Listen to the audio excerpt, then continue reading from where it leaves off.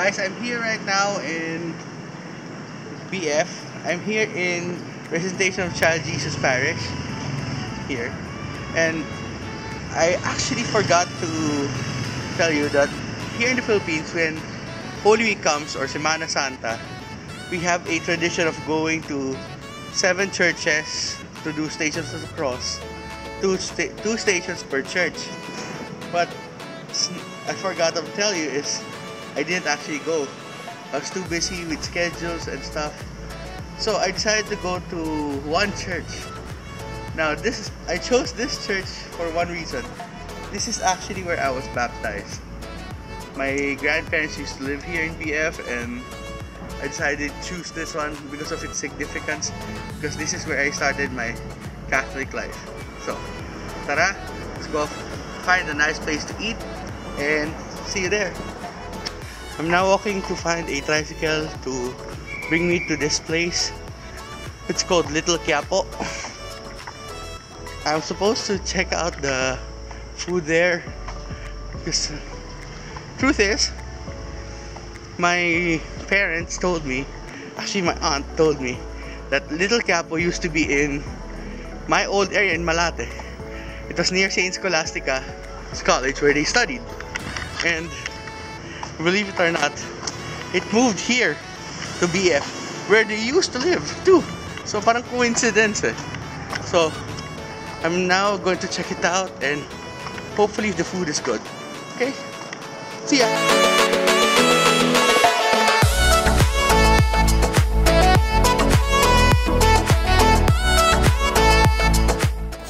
Okay guys, I'm here right now in Little Quiapo in BF, and this place is kind of a request from my aunt, because my aunt is a scholastican, and from St. Sco, this used to be in Malate area.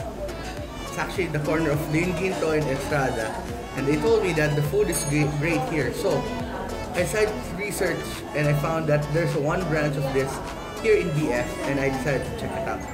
So after I did my viewing of the church, where I did my Visita Iglesia, I am now going to check out the food here.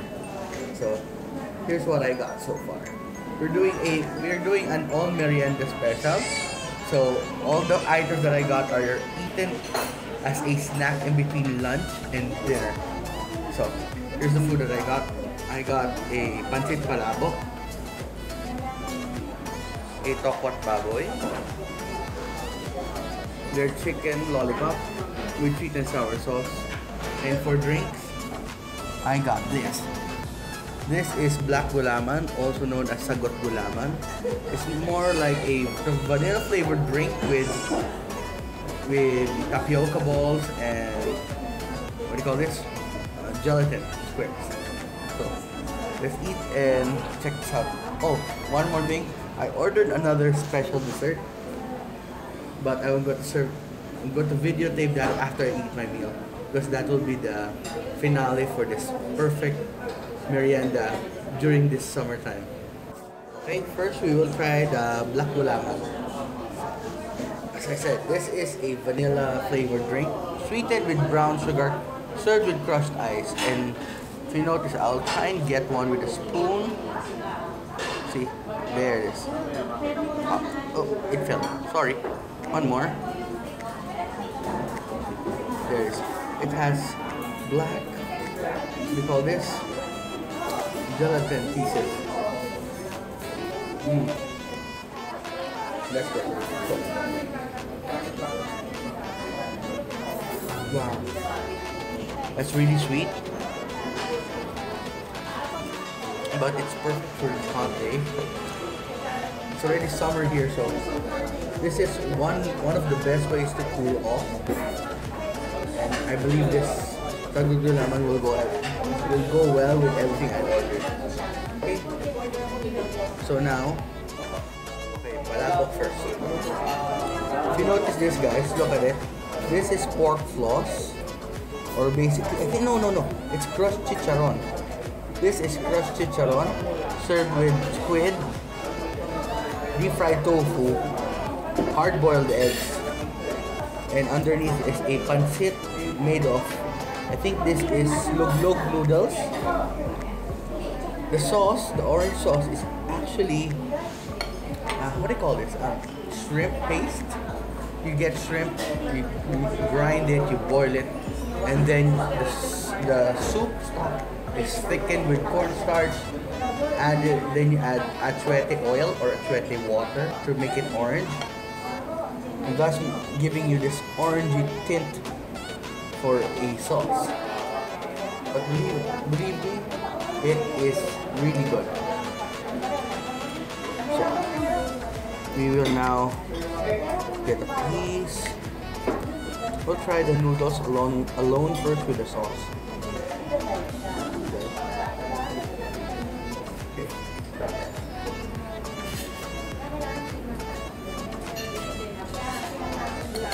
The noodles are smooth, nice, and it complements the sauce. Basically, the noodles complement the sauce. Not too heavy.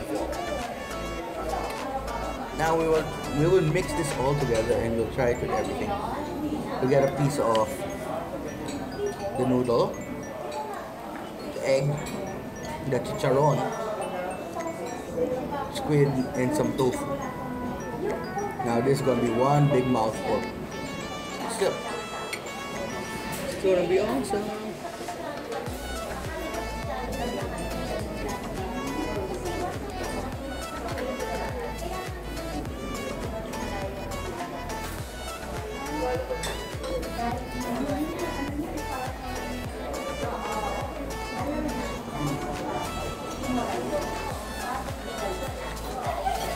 The chicharron's a bit hard. It's really crunchy. You can taste the squid. You can taste everything. The egg complements it really well. You're supposed to actually mix this all together so that there won't be any white noodles left. So I'll do that. Okay. A lot of people prefer to have this with calamansi, this as a sour component, but for me, it kind of masks the shrimpy taste, and I prefer it with a shrimpy taste, so I won't put the calamansi in. There's more chicharron here than I expected, so that's a very big plus factor. I love it.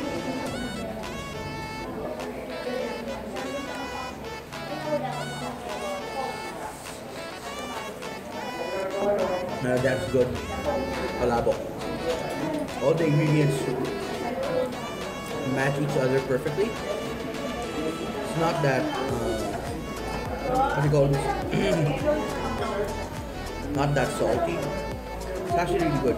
I made a mistake. I forgot to tell them not to give me a straw. So sorry guys. I'll just take it with like this. Okay, let's move on to the next dish, which is the topat baboy. Here's the second dish, which is topat baboy. Okay, topat baboy again is another merienda dish. It actually goes well with the pancit, but I wanted to try it separately. It's basically a deep fried tofu with chunks of pork, cooked in this almost sour, sweet, salty sauce known as kulao. And it had some pickle juice to it too, and it's actually really good. First we will try it with just the tofu or the tofu.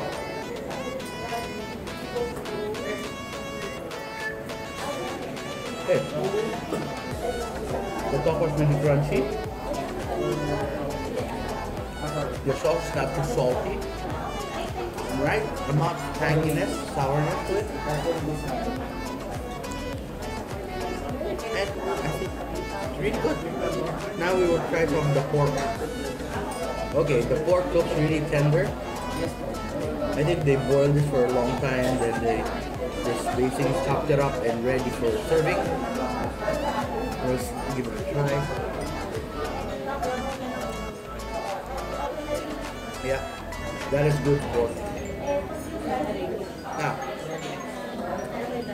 there's no specific way of cooking the pork in tokot baboy. Oh yeah, tokwa means tofu, baboy means pork. Okay, so tokot baboy, tofu with pork. There's no right way of cooking this. Some people prefer it like chicharon. They deep fry the pork, then they use the liempo or the belly area, and they make what they call this lechon kawale. And then they mix it with the pulao and the tofu. But for me, she prefer it this way. The meat is boiled because it's not crispy, and it complements the crispiness of the tofu. So crispy and crispy sometimes don't match. So we'll try a mixture of the pork and the tofu. Dip it really well in the pulao. Rib. That is good. Tender pork. Crispy tofu. Where can you go wrong? Let's try our third dish, which is the chicken lollipop. Chicken lollipop looks like a kiddie's meal. Truthfully, basically chicken wings. You slice the meat, push it to the one end, and curl it up with the skin, and then you dip that in a batter, or you dredge it, or coat it to the batter, and then deep fry. You can't go wrong. It's basically easy to handle chicken wings. Okay? You can see it's really nice and crunchy. We'll try it first without the sauce. Okay, so there's no can't use utensils on this, so just pick it up with this. That's why they put the foil there. Okay.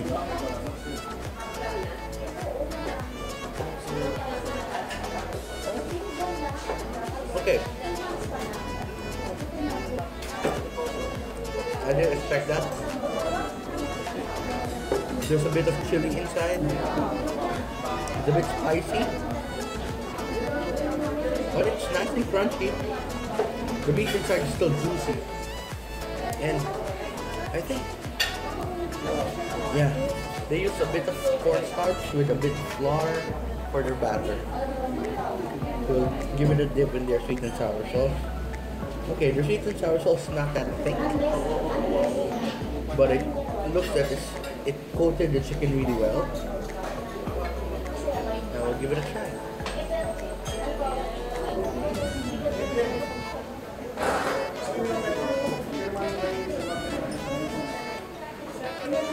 Okay, chicken's really good.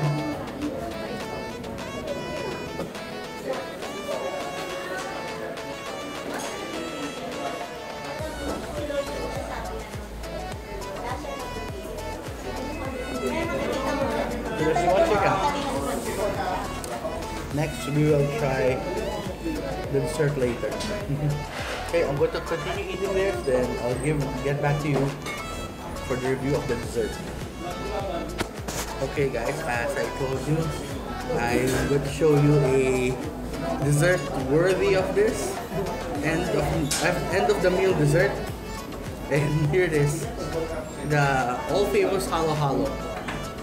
This is their special halo halo, guys. You can see there's a lot of ingredients in this, which includes ice cream. This is ube ice cream. Ube is it's like a purple yam. Yeah, that's a perfect term for it. It's a purple root crop. We make use of it by using it in desserts, sometimes in other pastries, and I call this kakanits, or rice flour dishes. Okay, so this is ube ice cream. Halo is layered from the bottom up. And there's a lot of ingredients from.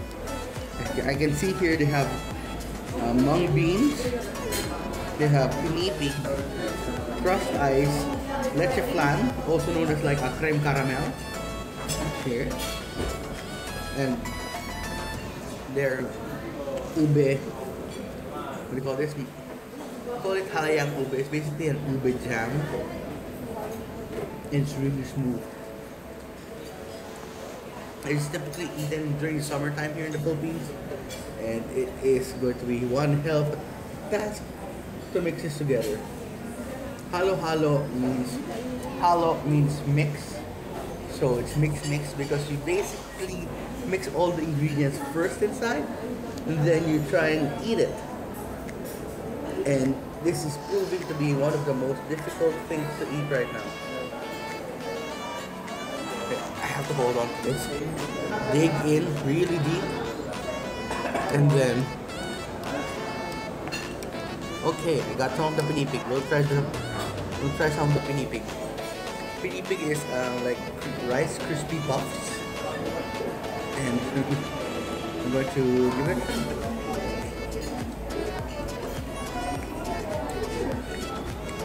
As of now, it's not that sweet yet because all the syrup is at the bottom.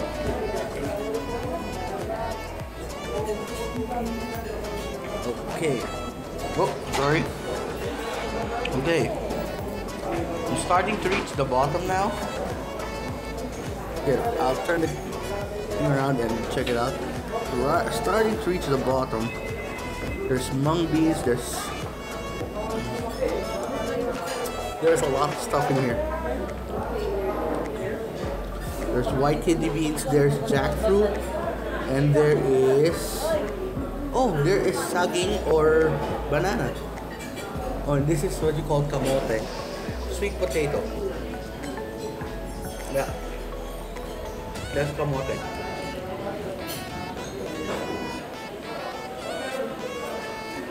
We are weird here in the Philippines wherein we use anything that we can think of to make it into a sweet dessert. We use beans, we sweeten the beans by simmering it in sugar with water. And we also use it as a preservative or as a way to preserve items. One of which is the langka. Langka is jackfruit, it spoils so easily. But if you prepare it well, see that stringy thing? That's langka. If you prepare it really well, it's awesome.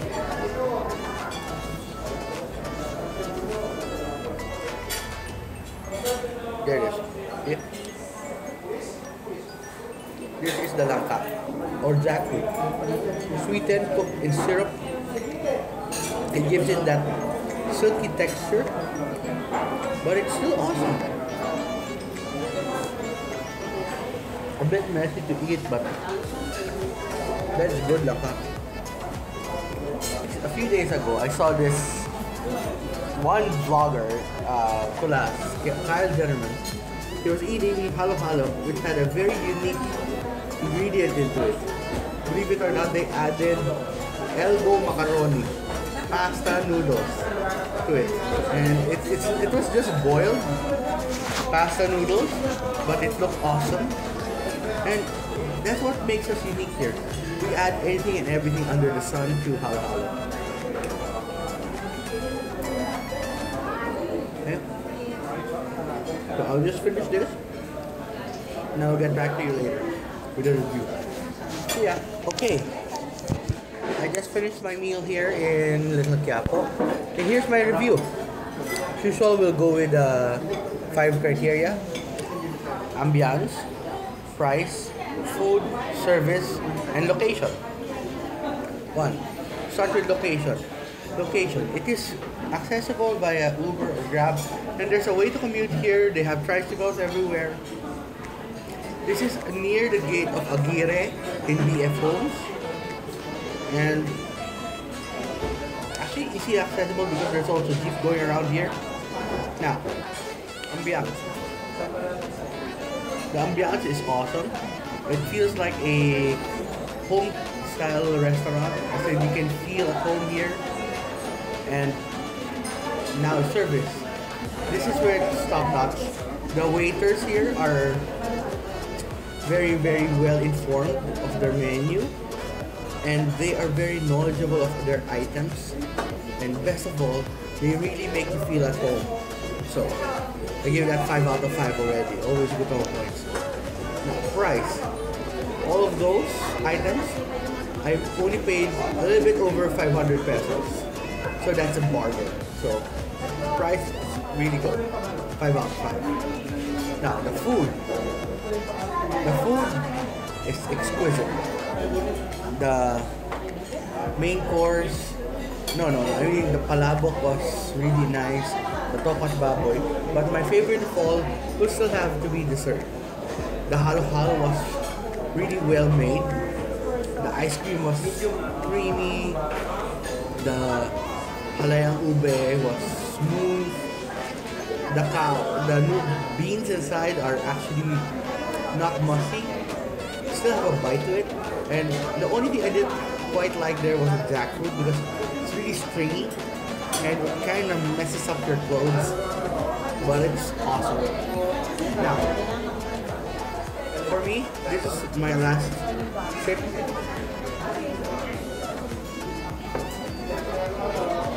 And I hope you like the video. Don't forget to like and subscribe. Follow me on Twitter at @PaulAlwaysGutom, at Facebook always Gutom never Busog, and on Instagram at @PaulAlwaysGutom never Busog. So till the next vlog, guys. See ya. Tara, kain tayo.